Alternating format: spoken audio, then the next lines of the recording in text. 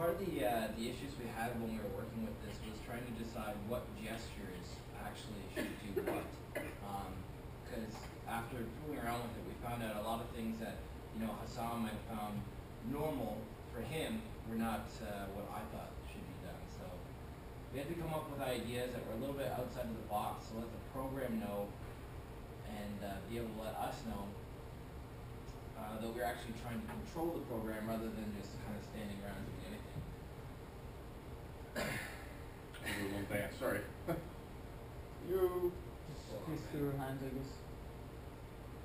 So what Manny's doing right now, actually, how this works is we use pose tracking, and what happens is when he makes his pose, as you can see, it's calibrating to try to find his joints. Manny, I guess you have to twist them. There we go.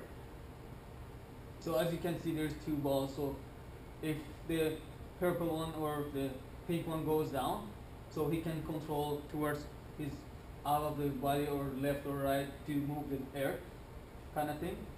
So the teal ball is what controls the navigation up and down. And the idea we came up with here was because we had about 6 things we wanted to do, right? We had to determine what action did what. What we decided to do was separate them into hands. So this hand was doing the tilting of the earth. So tilt up, rotate left, rotate right.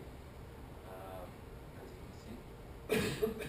Or zoom in function with just swinging your hand inside or outside to actually zoom in the earth.